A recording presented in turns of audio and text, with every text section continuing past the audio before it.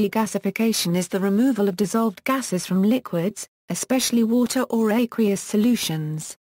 There are numerous possible methods for such removal of gases from solids. Gases are removed for various reasons. Chemists remove gases from solvents when the compounds they are working on are possibly air or oxygen sensitive, or when bubble formation at solid-liquid interfaces becomes a problem. The formation of gas bubbles when a liquid is frozen can also be undesirable, necessitating degassing. This process is called degasification.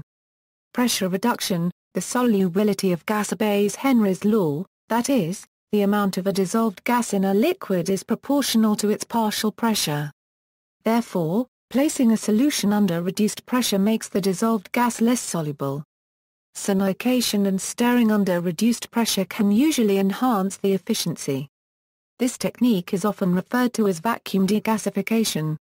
Specialized vacuum chambers, called vacuum degars, are used to degar materials through pressure reduction. Heating. Generally speaking, the higher the temperature of a solution becomes, the less a gas dissolves provided it doesn't react with a solvent. Consequently, heating a solution can expel the remaining gas. Ultrasonication and stirring at high heat are also effective.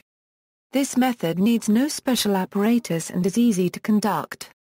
In some cases, however, the solvent and the solute decompose, react with each other, or evaporate at high temperature, and the rate of removal is less reproducible. Membrane degasification. Gas-liquid separation membranes allow gas but not liquid to pass through.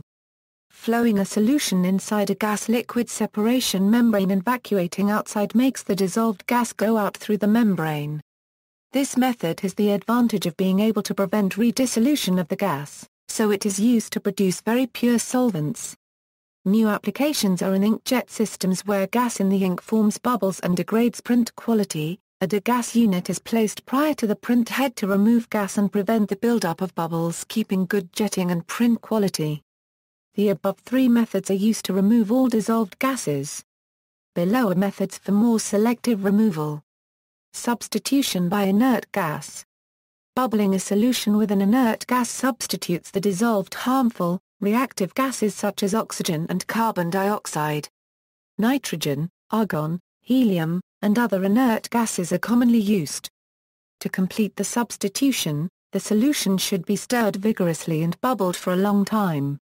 Because helium is not very soluble in most liquids, this technique is also used to reduce the risk of bubble formation in HPLC systems.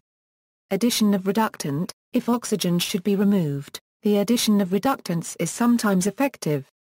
For example, especially in the field of electrochemistry, ammonium sulfate is frequently used as a reductant because it reacts with oxygen to form sulfate ions. Although this method can be applied only to oxygen and involves the risk of reduction of the solute, the dissolved oxygen is almost totally eliminated. Freeze pump Thor cycling. In this laboratory scale technique, the fluid to be degarred is placed in a SCHLENK flask and flash frozen, usually with liquid nitrogen. Next a vacuum is applied, and the flask is sealed. A warm water bath is used to thaw the fluid, and upon thawing, bubbles of gas form and escape. The process is typically repeated 3 times. While this is a viable method for degassing a wide variety of organic solvents, some solvents are prone to significant expansion upon flash freezing. This expansion can cause practical problems by breaking the container. Some solvents known for such behavior are water and methanol. Degassing wine. Yeast uses sugar to produce alcohol and carbon dioxide. In wine making, carbon dioxide is an undesired byproduct for most wines.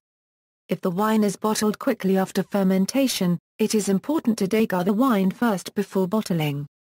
Wineries can often skip this step by aging their wines prior to bottling. Storing the wines in steel and wood barrels for months and sometimes years allow gases to be released from the juice and escape back into the air through air locks. References: Freeze pump Thor degassing of liquids. University of Washington.